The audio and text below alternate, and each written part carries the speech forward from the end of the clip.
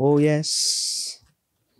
And won't you tell me who can stand before us when we call on that great name? His name is Jesus. Jesus, precious Jesus, we have the victory. Hallelujah. What's good, YouTube? It's your boy Clarence, and we are back once again with another YouTube video, and we are here with day 21 of Proverbs. It's been a crazy journey. We are finally on day 21. Let's get to the word, man. Let's get to the word. But before we do that, y'all know the vibes. I know what we on. We have to pray in. You know what I'm saying? We have to invite the Holy Spirit in. So all minds clear, heads bowed, eyes closed.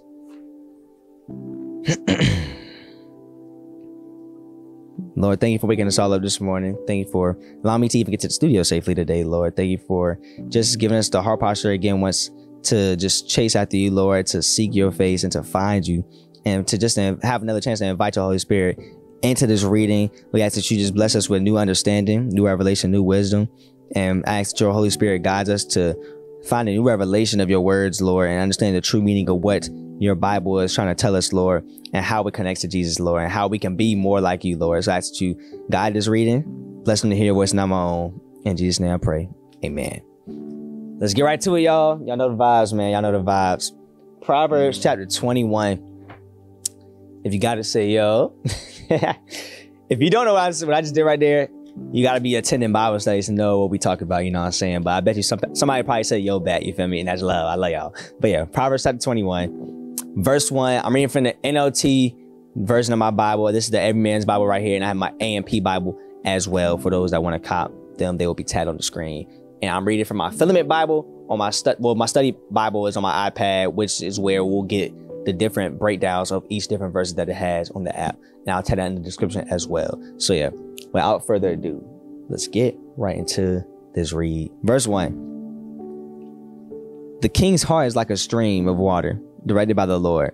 He guides it wherever he pleases. People may be right in their own eyes, but the Lord examines their heart. The Lord is more pleased when we do what is right and just than when we offer him sacrifices. Haughty eyes, a proud heart, and evil actions are all sin. Good planning and hard work lead to prosperity, but hasty shortcuts lead to poverty. Verse 6, wealth created by a lying tongue is a vanishing mist and a deadly trap. The violence of the wicked sweeps them away. Because they refuse to do what is just, the guilty walk a crooked path. The innocent travel a straight road.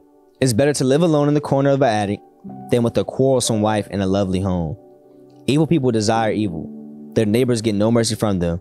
If you punish a mocker, the simple-minded become wise. If you instruct the wise, they will be all the wiser.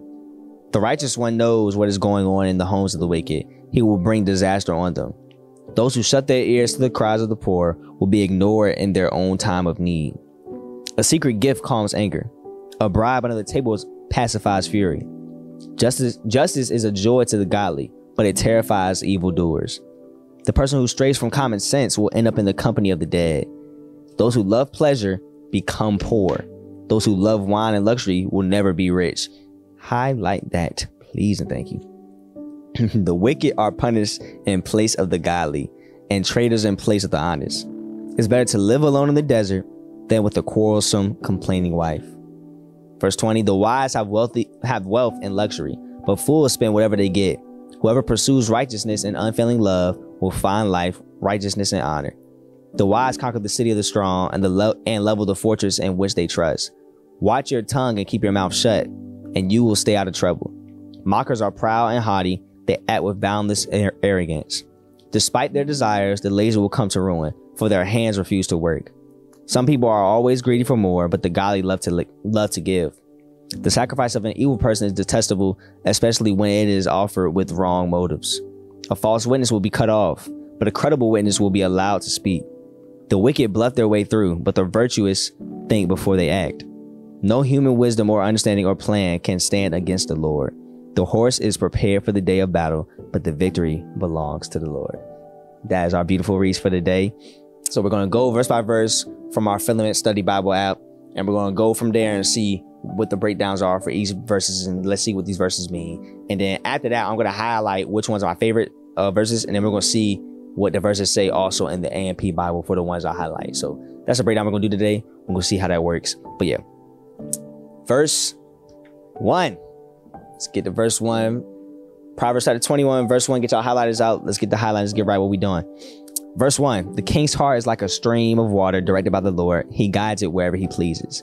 Verse 1 in my Filament Bible, it says, a king was the most powerful individual in an ancient nation, and it seemed that he could do as he pleased. However, God directs the heart of the king. I like that. I'm highlighting that, matter of fact.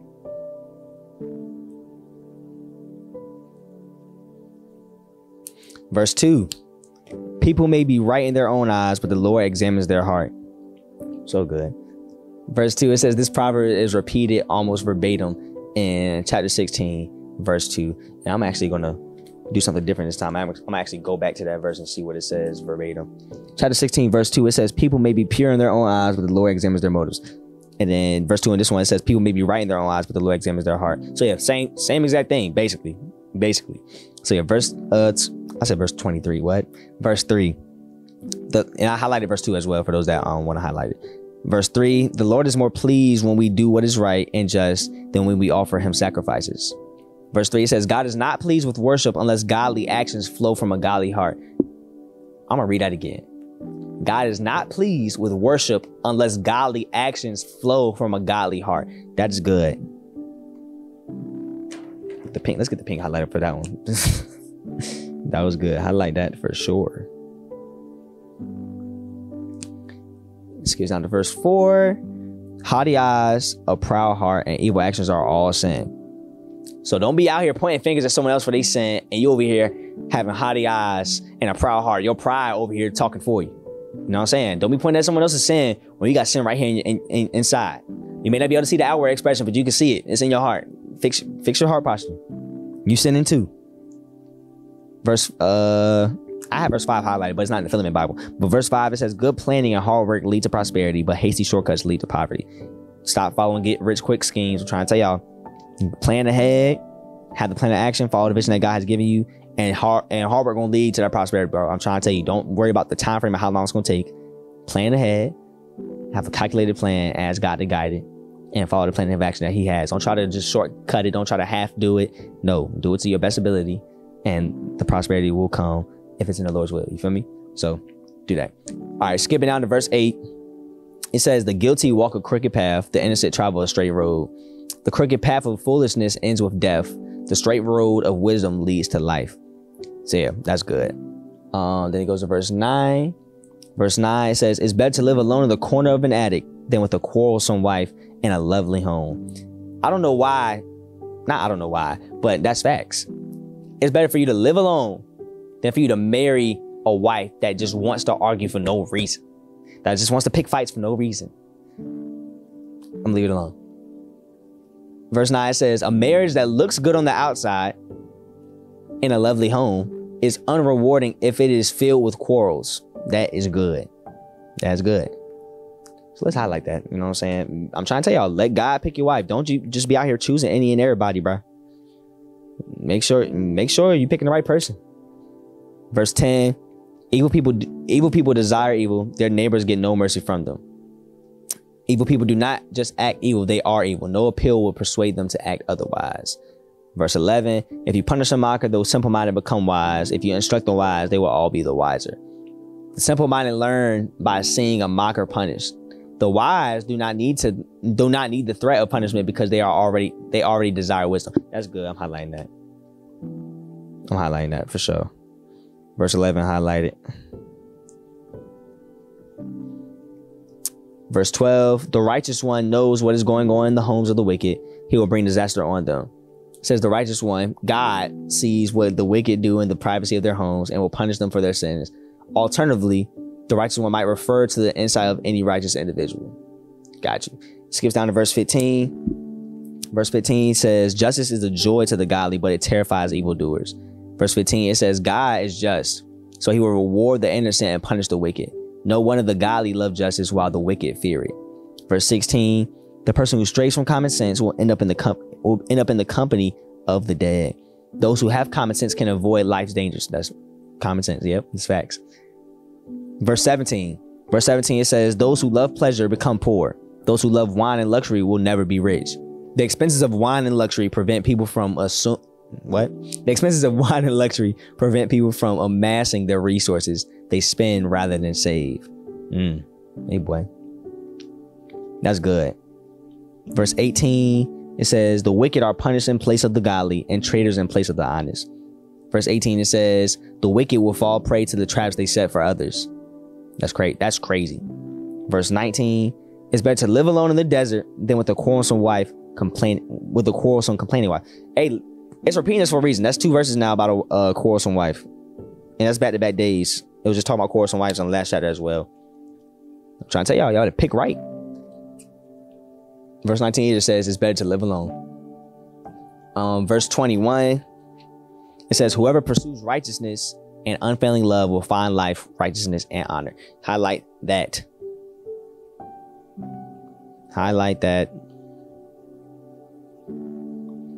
Verse 21, yeah. Righteousness and unfailing love are character traits associated with Israel's covenant with God.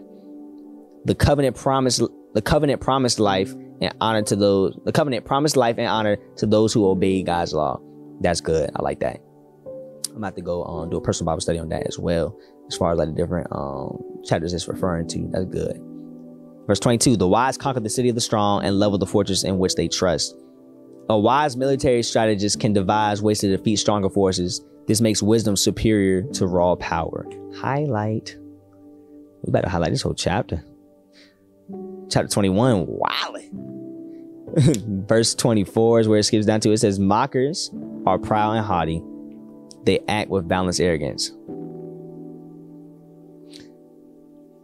Verse 24, it just says mockers. He's starting to know. But go back to verse 23, matter of fact. We're not even going to skip that. Verse 23 says, watch your tongue and keep your mouth shut. You will stay out of trouble.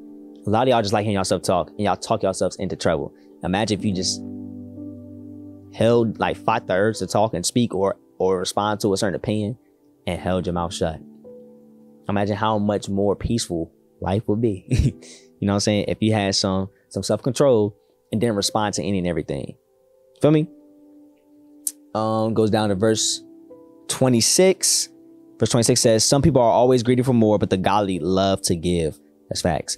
Generosity is a trait of the godly, while stinginess is characteristics of fools. Paradoxically, the more you give, the more you get, which is crazy because that's a fact.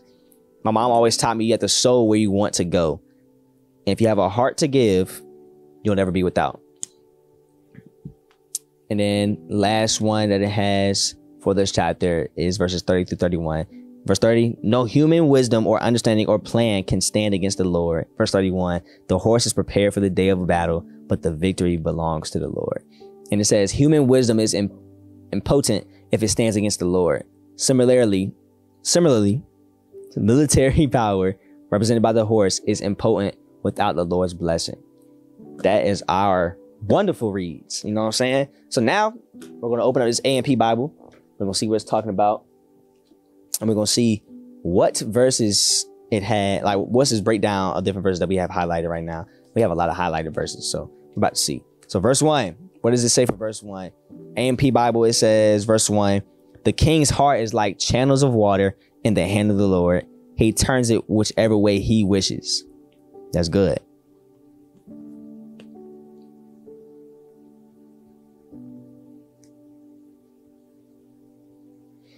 Verse 2, every man's way is right in his own eyes, but the Lord weighs and examines the hearts of people and their motives.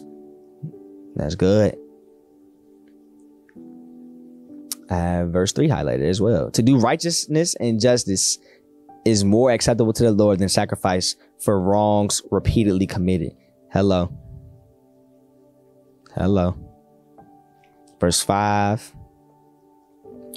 The plans of the diligent lead surely to abundance and advantage, but everyone who acts in haste comes surely to poverty. I'm trying to tell y'all, better be diligent. It can lead to abundance. I love how the AMP be breaking stuff down. Verse 9, it says, it is better to live in a corner of the housetop on the flat roof, exposed to the weather, than a house shared with a quarrelsome, contentious wife. Woman. I'm highlighting.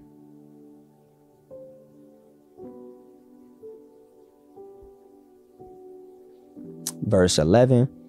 When the scoffer is punished, the naive observes the lesson and becomes wise. But when the wise and teachable person is instructed, he receives knowledge. Yep. And these are all just different ways to basically say the same thing, you know what I'm saying? But sometimes different versions give a different perspective on what you're reading, you feel me? And I love that. Verse 19, it is better to dwell in a desert land than with a continuous and troublesome woman.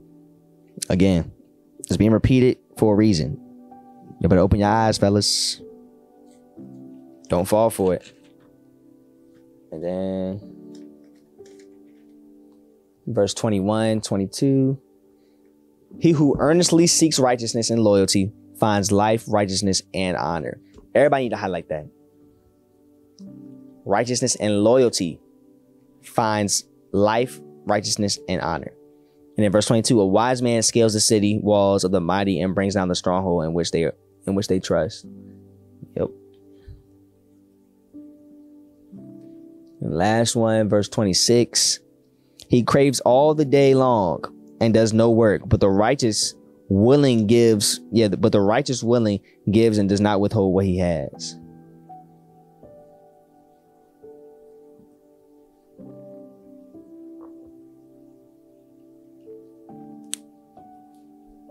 I love the Bible.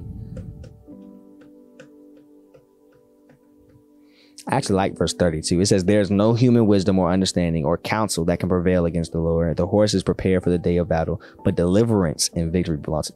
Yeah, don't worry about it. Go ahead and highlight verse 30 and 31 too. Go ahead and highlight both of those. We don't highlight this whole chapter. And what I want y'all to do is I want y'all to go back and read through this, but then ask God for more understanding, like for on your own. You know what I'm saying? Ask him to point out different things that he wants you to see in these reads. Ask him to reveal to you himself to you through these words, and how you can apply this knowledge to your life, and how you can take one step forward to using whatever gifts and skills he's blessing you from these words to advance the kingdom and make disciples. You feel me? So that's our reads for the day. A powerful day. Chapter 21 was crazy. We almost highlighted the whole chapter. I'm not gonna lie to y'all, but I enjoyed the reads. I enjoy when we are learning. Matter of fact, biggest takeaways from this chapter, and obviously the quarrelsome wife is one of the repeated ones, so that's the reason why they repeated it. So yeah, fellas, watch who you are putting a ring on their finger. Like, watch who ring you put on their finger. You know what I'm saying? Watch who you cuff. Watch who you marry. Because it's a reason why I keep repeating this. Marry the right person. Marry the right person. If you marry the right person, you obtain favor. If you marry the wrong person, you get somebody that's quarrelsome. You know what I'm saying? So make sure you're guided by God. You're not jumping the gun. You're not, you know what I'm saying? You're not moving in the wrong season. Make sure you do everything you need to do to find a righteous, God-fearing woman that God has set for you. You know what I'm saying? So that's one of the biggest things. And then it also talks about planning, like planning ahead, not making hasty shortcuts. I love that as well. And then it also talks about the heart. Make sure you have the right heart posture when making certain decisions. And I think that's the main three things I got from these reads today. So yeah, no quarrelsome woman. Stay away from them. No shortcuts. Actually having good planning, being and working hard, and that will lead to prosperity. And then check your heart posture. Make sure your heart is actually reflecting what God's desires are, not your own personal gain. You feel me? So that's the reads for the day. That's what I learned. I love y'all. We're gonna pray out real quick, and then I cannot wait to see y'all tomorrow for day 22. You feel me? So all minds clear, heads bowed, eyes closed. Thank you, Lord, for your beautiful reads today. Thank you for just your overwhelming presence that I feel today. And I'm just full of joy because I thank you and I'm grateful because in general, Lord, we are not worthy to even have you the way we do, Lord, to even have your presence as strong as it is, Lord. But I'm grateful. I thank you, Lord, for always being here, for always making a way for us, Lord, for always keeping our angels around us and keeping us protected, Lord. We thank you for the little things and all the big things that we may not even see or that we can see, Lord. And we ask for your forgiveness, Lord, for everything we've done knowingly and unknowingly, Lord, that may have hurt your feelings, God. So I ask that you cover us, keep us safe tonight. Bless us to get home safely. Bless us to just take today to be able to just meditate on your presence, your joy, your peace, your kindness, and your love, and your Holy Spirit's comfort, God. And I thank you. I ask that you cover us as we're gracing through chapters 21 through 31, Lord. We have 10 more days left of your beautiful word, and I'm so excited to see what you have planned for us next. In Jesus' name I pray. Amen. Y'all be safe. We love y'all. As always, it's always more purpose. You just have to find yours. Like, comment, subscribe, and the vibes, man. Love. The highlight is crazy. Love.